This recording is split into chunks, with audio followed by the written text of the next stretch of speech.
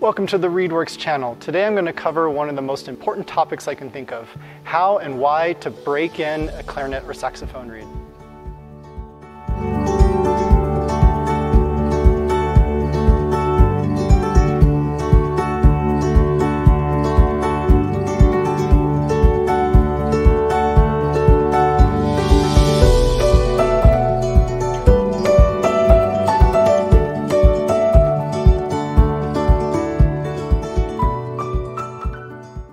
There are two main reasons for having a consistent break-in process for your reeds.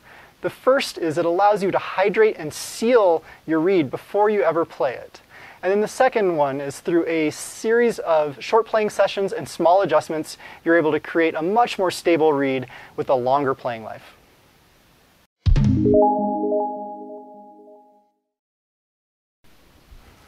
On the first day of the break-in process, all you need to do is start to hydrate the reed. Pull it out of its case, set it in some nice cool water, and let it sit for about a minute. By placing the reed in the water for a minute, you allow the open pores along the vamp to pull water into the reed and gradually rehydrate the wood. If you leave it in longer than a minute, you run the risk of actually bringing too much water in and creating a waterlogged reed that could mold or just become overly softened or warped later on. After a minute, simply wipe the moisture off, place it in some sort of reed case. I prefer not to put it back in that one. And then place the reed case in a Ziploc bag just to keep the reed from completely drying back out again.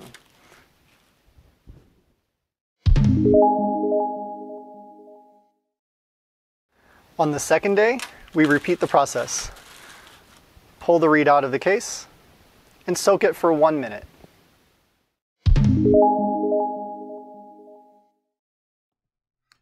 On the third day of the break-in process, soak the reed for 1 minute and then seal the vamp. You can use either reed rush or sandpaper, but the basic concept is to gently sand the entire surface of the vamp of the reed to close up any of those pores that are open.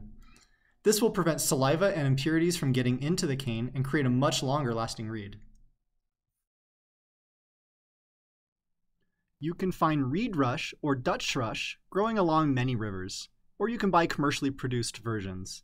I just found this piece growing nearby. To use it as a sanding device, soak it in water for about a minute until it's pliable. Grip it between your middle finger and your thumb, and then flatten the side with your index finger. This creates a nice sanding surface to use on the vamp.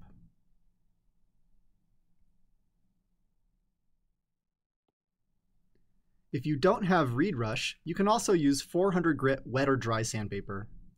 I like to just tear off a small corner from a larger sheet, enough to wrap my index finger. This lets me precisely sand the vamp of the reed.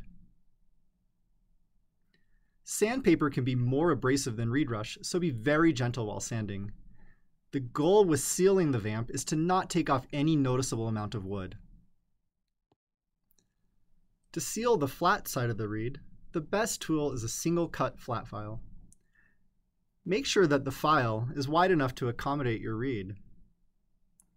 So if you're sealing a baritone saxophone reed or a bass clarinet reed, you will probably need a pretty large file. This one works perfectly for alto saxophone or soprano clarinet reeds.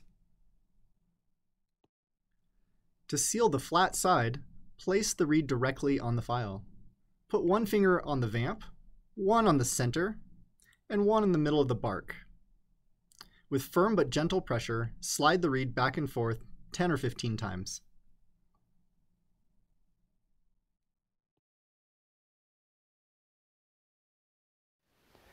After the reed has been sealed and hydrated, it's time to start doing a series of play tests.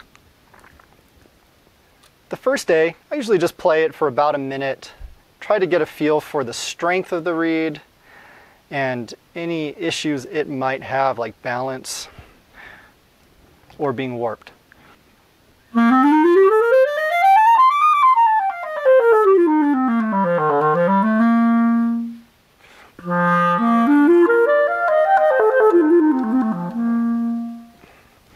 On subsequent days, play your reed just a few more minutes each and every day.